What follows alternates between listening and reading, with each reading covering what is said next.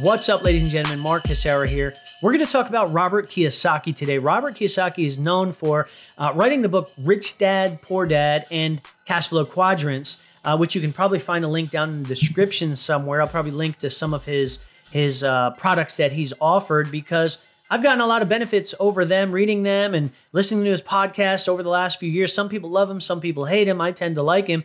I actually was just mentored by Patrick Bet-David recently, and he had Robert on an exclusive mentorship session with me and a handful of other financial services agents, and it was a really interesting interview that Robert gave. He answered a lot of questions about what he's preparing to do for the pending recession. Even though we're the third day in the recession, it's July 3rd right now, and we're officially in a recession.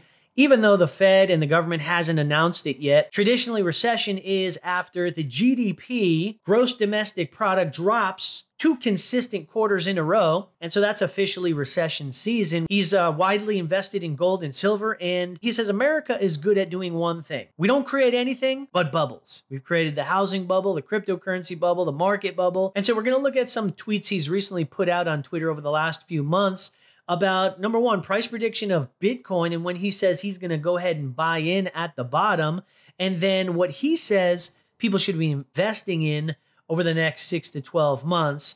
And no, it's not gold and silver at this point. But what we like to do first is look at his net worth. Robert Kiyosaki is currently sitting on about $100 million plus or minus $1 million.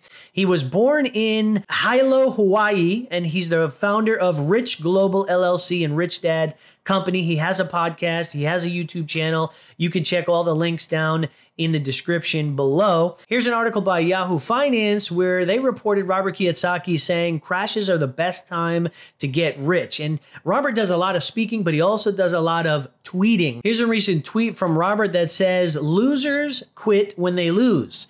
Bitcoin losers are quitting, some committing suicide. Winners learn from their losses. I am waiting for Bitcoin to test $1,100. That's interesting right there. If it recovers, I will buy more. If it does not, I will wait for losers to capitulate, quit, then buy more. Now, a lot of people think he made a mistake saying that Bitcoin will hit $1,100. I think he made a mistake. He forgot to add 10 because if you're a Bitcoin maximus and you follow the trends and you're looking at the patterns and you're doing any sort of technical analysis whatsoever, even if you're a beginner, you know that $1,100 is pretty pessimistic when it comes to the low for the recent crash in Bitcoin. If anything, my personal opinion is we'll see maybe 11 or 10,000, most likely $11,000, $12,000. But I don't believe we'll go any further than that. Traditionally, if you've seen over the course of the last, decade, Bitcoin has gone up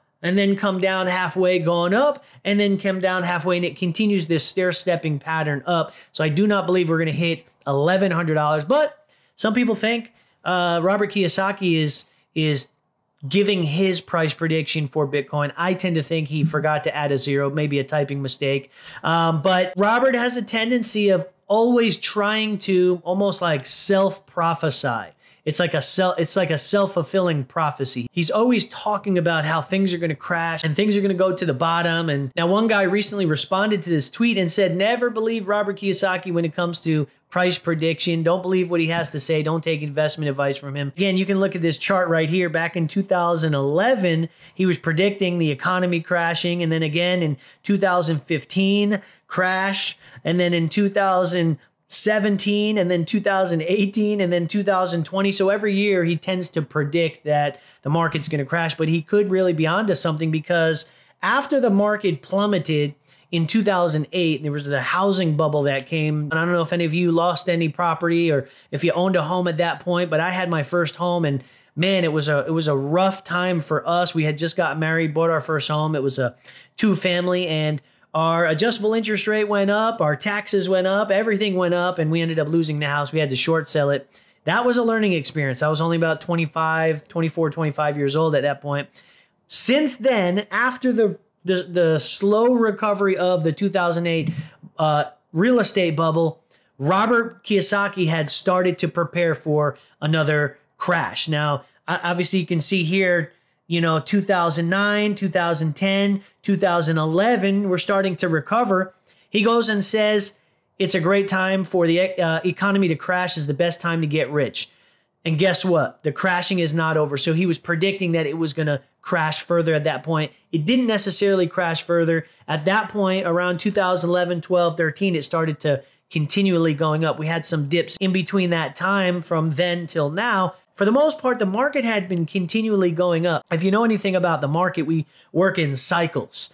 Market goes in cycles. It's cyclical patterns. It goes up, and then it goes down, and then it goes up, and then it goes down. The market is never healthy if it just goes up, obviously, or if it only just goes down. So there's a lot of ebbs and flows in the market, which is natural. Usually market cycles have 6 to 8 year cycles. We've been in a market that's been trending upward for the last, since 2008, almost 14 years, we've been on an incline. Now, we did see a slight adjustment in 2020 because of the pandemic, but obviously we all know that that was a fluke. That was an anomaly. That was not a market crash. That was the pandemic of 2020, which was just almost like a black swan event type of situation. Nobody knew that was coming. It wasn't predicted. It just happened. And within a few weeks, the market crashed. I think it was like 30 or 40%.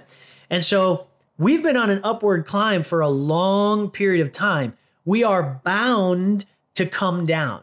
The more we go up without correcting, the harder we're going to correct. And because the feds are adjusting interest rates, they have another 12 hikes to go, I believe, for the rest of the year, which is going to cause major, major, major catastrophic issues in our economy. Even Fed Chair Powell said that he cannot guarantee at this point that we're going to have a soft landing. Well, whoop-de-doo, what do you know? We've been telling you that for a very long time, Mr. Powell. Obviously, you're too scared to just give the people the truth and what they really need to know. So, guys, we're headed for rough waters right now. We have already been entered into a bear market, which means we are starting to tumble downwards. The markets are down over 30%. We're probably headed to another 20%. Not price predictions that I'm giving you. These are things that I'm hearing from professionals, economists, and people who have been following this and are very, very educated in this area. billion-dollar hedge fund managers are all saying the same thing. CFOs of all major big companies are all saying the same thing. And they're all preparing for cutbacks. They're preparing to lay off because they're preparing to really batten down the hatches for the perfect storm that is in play currently right now. We've done a few webinars over the last couple of weeks, my partner Jesse Moon and I, about how to plan for a recession, how to plan for a rock-solid retirement. See, the problem is most people have less than $140,000 in their 401k right now. And there's people that are depending on that money to live. But if their money isn't properly protected, that money is going to get sucked away and bleed out because of the market. And what's going to happen? They're going to have to go back into the workforce. They're going to have to pull out of retirement, and they're going to have to get back to work. How would you like to see your grandparents, your grandmother, your grandfather, your mother or father, if they're older, at 70 plus years old, have to go back to work? Go work as a cashier at a grocery store or a bagger or a gas station attendant. That to me, guys, is just absolutely heartbreaking. That's why we need better financial education in our communities. We need to be teaching our children better financial habits so that this doesn't happen to the next generation, guys. So it's going to be a little rough from here on out. Let's look at one more tweet that Robert Kiyosaki has recently said. He said, and this was a big one. This was June 13th, 2022. He said, the best investment, hear me out, cans of tuna. Cans of tuna, guys. Robert Kiyosaki, born in the 40s, been through lots of up and downs in the market. He says right now the best investment you can buy are cans of tuna and beans. Reminds me of that commercial in the 80s with that dog that says, roll that beautiful bean footage. Roll that beautiful bean footage. I just totally dated myself. Hopefully one of you guys out there listening to this can relate to me because you're maybe as old as I am, but let me know in the comments if that brought back some memories. Robert says, cans of tuna, inflation is about to take off. Best investment are cans of tuna and baked beans. You can't eat gold, you can't eat silver, you can't eat Bitcoin, although he's a big proponent to gold, silver, and Bitcoin and Solana, believe it or not. So keep those in mind. You can eat cans of tuna and baked beans. Food, most important, he says. Starvation, next problem. Invest in the solution. Take care. And this goes in accordance to what he's been talking about, that because of the Fed interest rates, because of inflation skyrocketing, because of the economy tumbling. Now, I'm not a conspiracist, but he says that the federal government is trying to wipe out the middle class. Now, I'm not saying I believe that, but the stars are slowly aligning and everything is pointing to a controlled demolition when it comes to our economy. I don't know why, I don't know what for, but people have been predicting this for a very long time. It's unfortunate that I have to see it in my generation and my kids' generation, because this time in history, our kids, grandkids, and our grandkids are going to be learning about in the history books. They're going to be looking back at the recession and potentially Great Depression of 2022. And that's going to be in the history books for a long, long time to come. And JP Morgan Chase, Jamie Dimon has also predicted that what's about to happen now is going to be talked about for the next 50 years. So that's currently where we're standing right now, guys. Before we leave, I'm going to give you 8 steps to prepare for a market crash. My coach and mentor, Patrick Bet-David, owner of Valuetainment and PBD Podcast. You can go ahead and check out his channel. Link should be down below. But this was taken from one of his slides, and I actually made my own webinar based off of some of the information that he's given us as well. But these are 8 ways to prepare for a market crash. Number 1 is anticipation, guys. We have to know where we came from in order to know where we're going. We have to know the crashes that have happened prior to right now to understand where we're headed in the future. That's how we anticipate. That's how we can prepare for what's about to take place down the road. Risk tolerance. Guys, make sure you're pulling your risk tolerance down, because Pat says anybody that is taking risky or making risky moves right now could potentially lose everything, because we're in unprecedented times. We're in times that we've never, ever experienced in history because of everything that's happening around us, the war in the Ukraine, just lots of instability. We're in a moment in history that has never, ever happened before. There's been rough times and rough waters in the past, but nothing like we're currently experiencing right now. So your risk tolerance, you have to adjust your risk tolerance. This is not financial advice by any means, but I've had some clients tell me that they are going in their 401ks and they're allocating everything over to bonds because it's at least a safer place to put their money. They're taking everything out of the market. Again, do your own research and speak to your financial advisor. Carry cash, because cash is king. Guys, Robert Kiyosaki says the exact same thing. If you carry cash, right? Losers lose because they quit, but winners hold cash and they're able to buy things on discount. The greatest time in history sometimes comes at the lowest time in history because things are on sale. You can get them at a discount, get them at a bargain, whether it's buying collectibles or cars or homes or businesses if you have that much capital. But carry cash, because when everything hits the fan and we hit the lows to where they're telling us we're going to hit, there's going to be opportunity out there, guys. So instead of looking at the glass half empty, let's look at it half full, because although it's going to be rocky ahead of us, there's going to be plenty of ways to make money and plenty of ways to get rich and plenty of ways to prepare for a brighter future. Avoid major real estate deals. Dave Ramsey just came out and said the housing market will continue to go up. Housing prices will continue to go up for 4 to 5 years. Now, I don't know. I don't believe everything Dave Ramsey has to say. I don't know if I believe that, but I do know that the housing market will probably continue to go up for the next 12 to 24 months. And then we might see a correction in the housing market. But there's lots of different pieces that have to come together in order for us to see a correction in the housing market right now. It probably won't happen in the next 6 to 12 months, but shortly after that. As all markets are cyclical, the housing market is not anything different. It will go up and then it will come down and correct and reset itself and then continue to climb again. So avoid major real estate purchases. And there's definitely going to be opportunity to even make more money once the market corrects and the housing prices come down. I saw an article recently that said you can actually make more money on your home when you wait for the market to come down because you're buying it at a lower price, even though interest is higher, rather than buying now at the top of the market when interest is lower. Because what's going to happen is you go ahead and delay your gratification. You buy a home later on down the road. Even if interest is a little higher, interest is adjustable.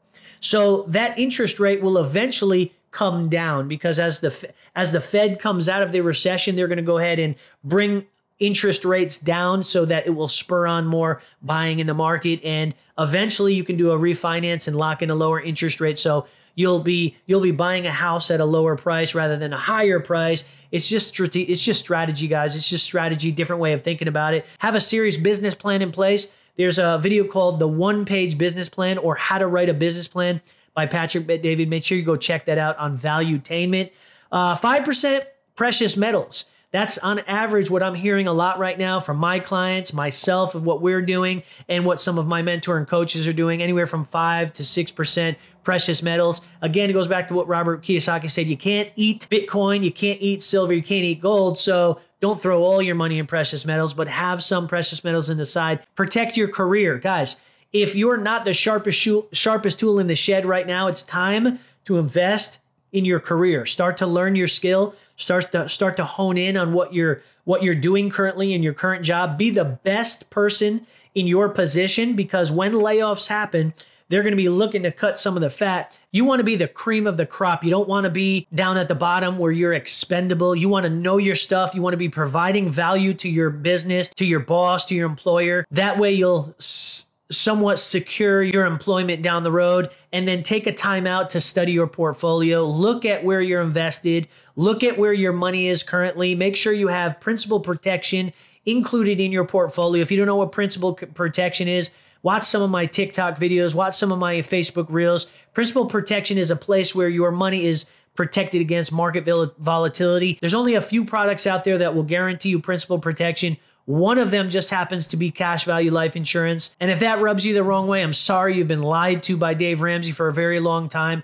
It's a very good hedge for inflation and market volatility. And it's a great way to position yourself to grow a decent retirement down the road. Annuities is another one to look into. Not your old traditional fixed annuities, but indexed annuities, which go up with the market and you don't have any of the lows because of a 0% floor. CDs are a lower rate of return, but they're locked in for sometimes up to 10 years. Those are a decent hedge against market volatility. Cash in the bank is like the worst case scenario, because inflation will just eat at your cash in the bank and it does not grow with any interest. Anything that's currently in a 401k, IRA, Roth, 403b, TSP, those are all in the market. So you're more at risk of losing your money due to market volatility. And most importantly, make sure you subscribe to this YouTube channel, because we're going to be reporting on this on a regular basis. We're going to be giving you tips, tricks, hacks, ways to invest, ways to strategize on your future retirement. We're currently building a community right now. We're designing a membership platform. We're going to give you guys all access to that as well. There'll be a free version and a premium version with a little more personal contact with me and my team. And until the next video, guys, make sure you live well, laugh louder,